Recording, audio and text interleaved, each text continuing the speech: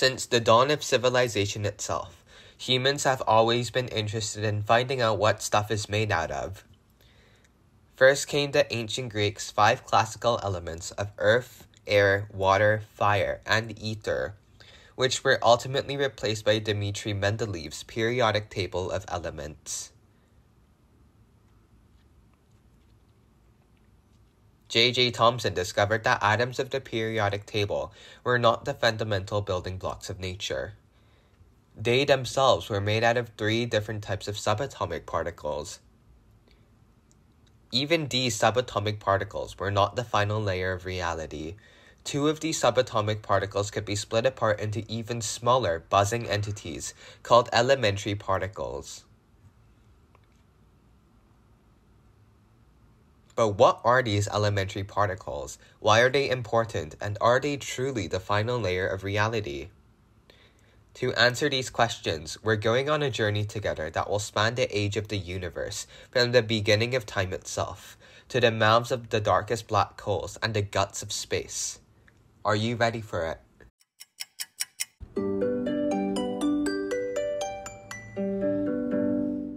Scale of elementary particles.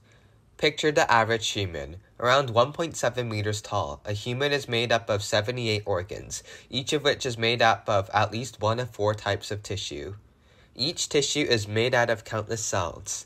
In total, scientists estimate that there are around 37.2 trillion cells in your body, excluding bacteria and other microorganisms that are living on you. If each cell were the size of a human, you would be tall as 20 Mount Everests. Each cell is made up of smaller structures known as organelles, and each has its own function. We talked more about each organelle and its function in a past video, linked in the video description below.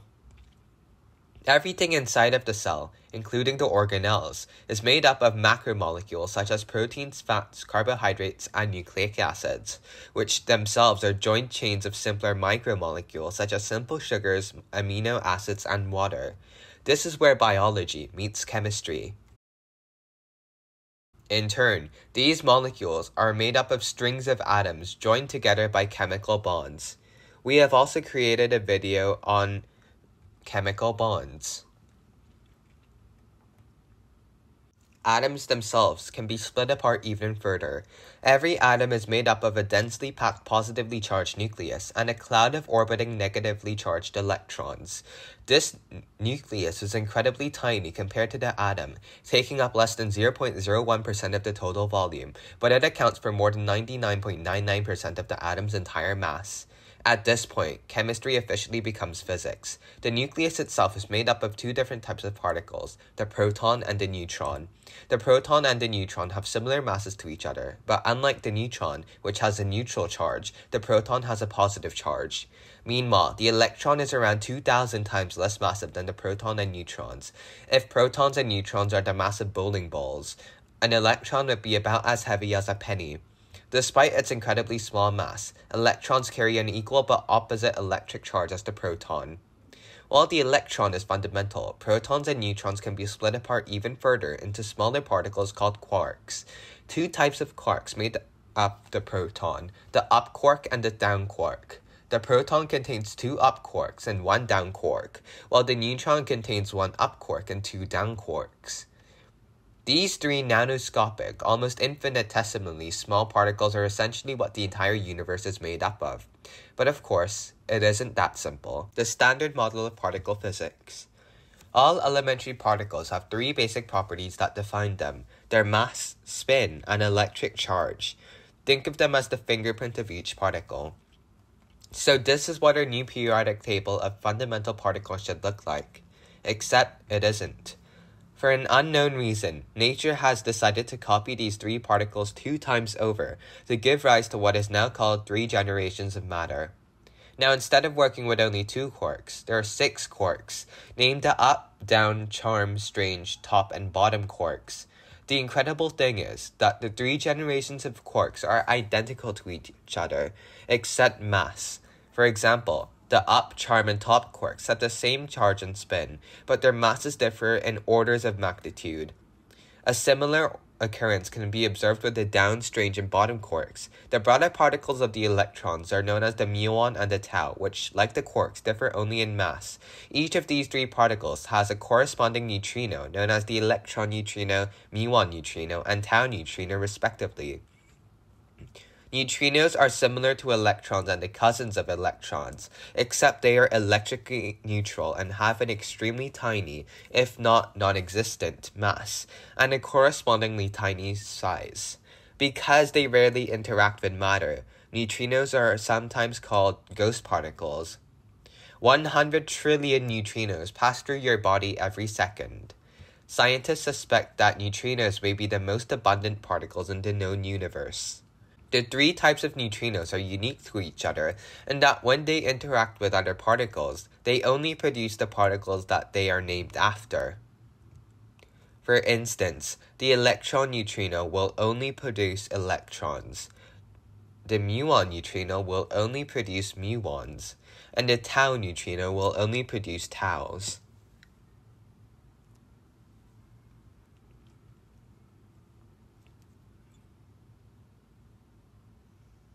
Collectively, the electron, muon, tau, and their corresponding neutrinos are called leptons. Quarks and leptons are all of the matter particles in existence, and are sometimes called fermions. In the universe, however, there is another family of fundamental particles that we have not talked about yet, the force carrier particles. In nature, every interaction can be boiled down to four basic fundamental forces. Whether it's shooting a basketball, shooting a bullet, or shooting a rocket, all actions can be described by four underlying building blocks. The four forces are gravity, electromagnetism, the strong nuclear force, and the weak nuclear force. We'll explain more about them in more detail later, but let's get a basic overview. Gravity is the force of attraction between any object with mass and energy, and the weakest of the four forces. The weak nuclear force, meanwhile, is the force responsible for nuclear decay. Through this process, particles can change from one to another. Electromagnetism is the force that occurs between charged particles. Like charges repel each other, while opposite charges attract each other.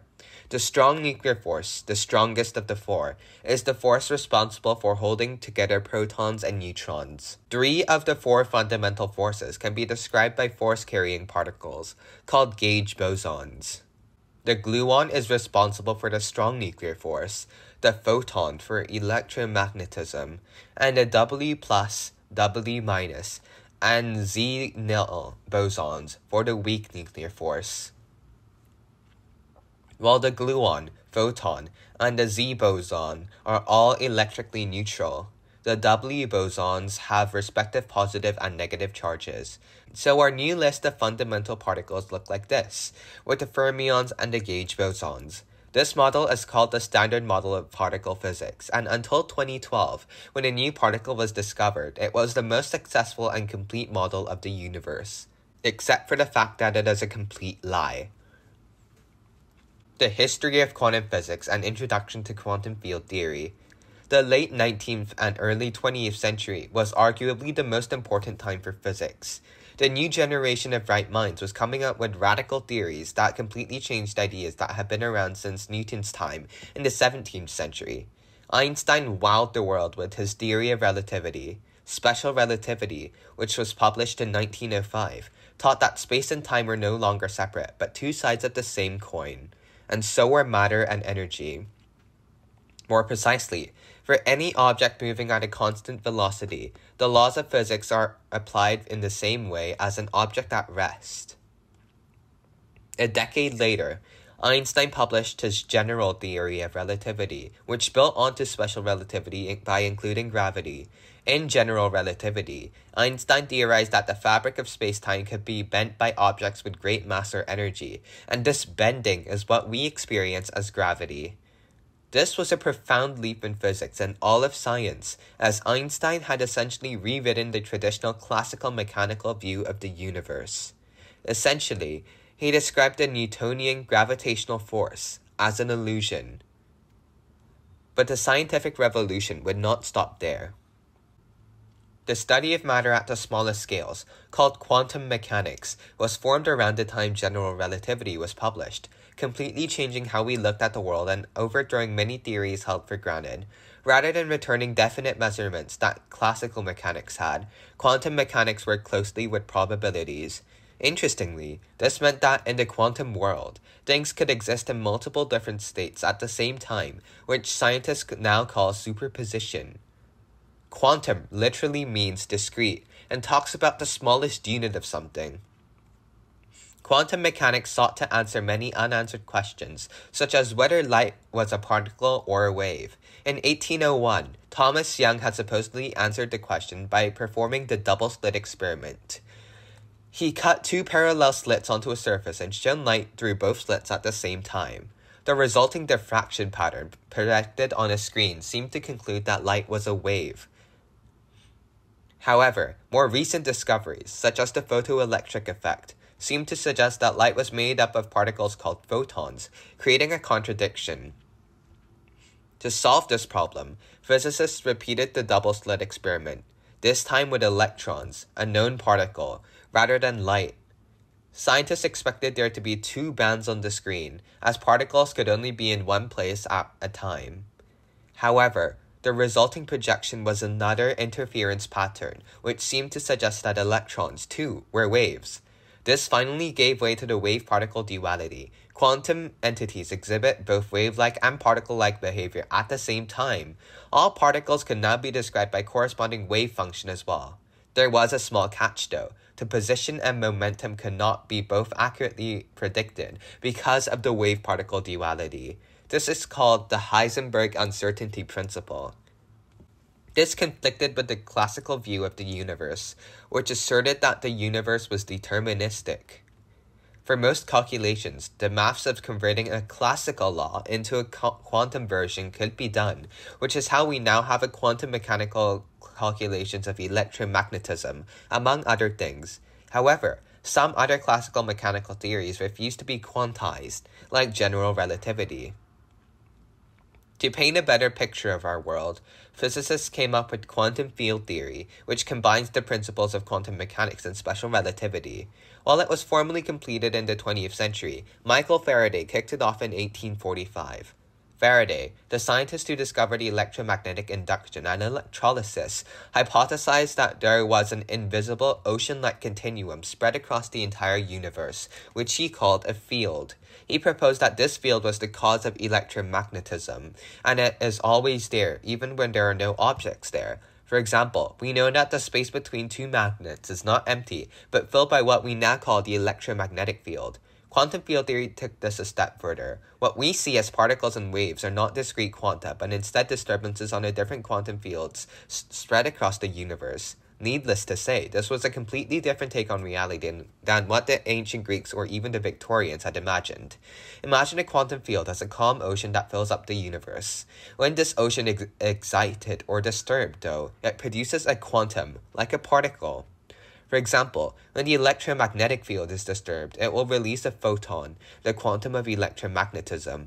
The elegance of quantum field theory is that every single particle in the standard model is not the final layer of reality, but instead are disturbances upon their respective quantum fields.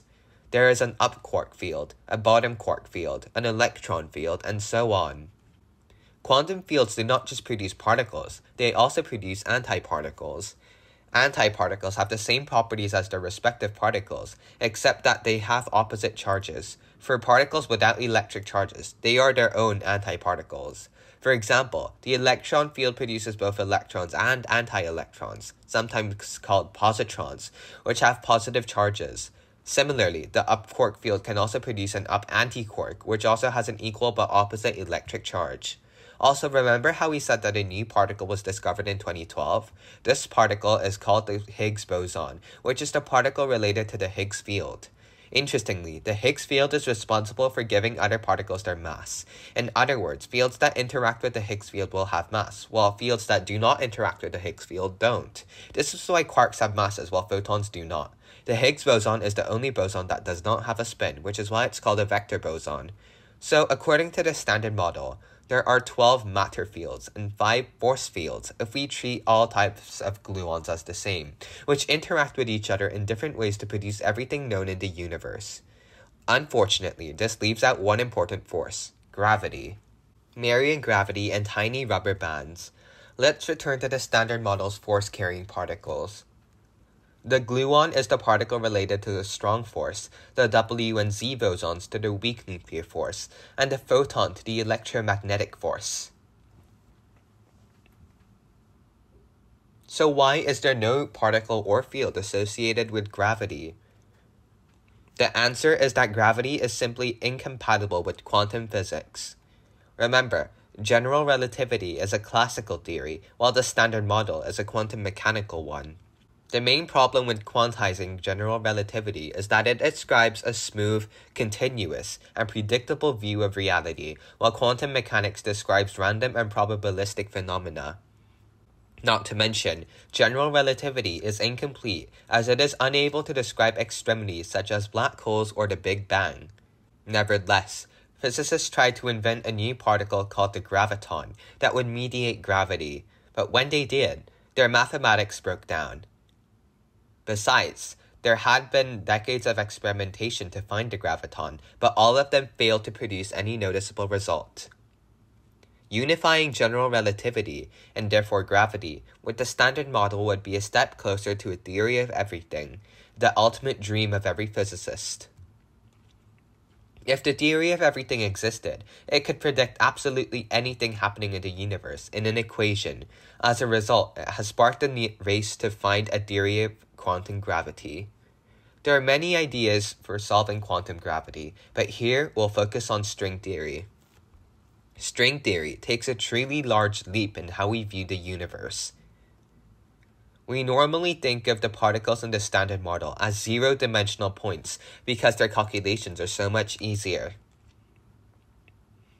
But this point-like property is one of the reasons why the existence of a graviton is a paradox. An infinite amount of energy has to be compressed into an infinitesimally small point. It's like a divide by zero error in the universe. String theory solves this problem. Rather than using points, string theorists use one-dimensional strings as the true building blocks of reality. These strings can vibrate at different frequencies, which cleanly produces different types of particles and different properties. Most importantly, string theory also accounts for gravity. It quickly graduated as a possible theory of everything. There's a small catch with string theory. String theory and its variants describe a universe with 9, or possibly even 10 spatial and 1 temporal dimension, which is inconsistent with our reality with its 3 spatial and 1 temporal dimensions. Physicists have mostly gotten rid of the problem by imagining these extra dimensions as being extremely curled up so that, at a certain scale, they appear to vanish. It's like how an overhead cable may look one-dimensional to a flying falcon, but three-dimensional to an ant crawling on it. Even when we get rid of the extra dimensions, however, string theory still opens up a new can of worms. Because of its nature, string theory returns many different solutions rather than one. There are somewhere around 10 to the 500 different solutions. This is now called the landscape problem, and it leads to other complications like the existence of a multiverse and lack of reliable experimentation. So string theory is still a nascent idea, and no theory of quantum gravity has been completed. Beyond the Standard Model, in the dark. Even without quantum gravity to worry about, the Standard Model is still not a theory of everything. There are still many things in the universe that the Standard Model can't describe. Dark matter and energy are examples of this. Less than 5% of everything in the universe is the ordinary matter that the Standard Model describes, according to calculations. This means that we only experience 5% of reality. Around 27% is something we call dark matter, which is probably some sort of exotic particle we can't see but has extremely strong gravity. And the other 68% is dark energy, which is a mysterious force that is accelerating the expansion of the universe.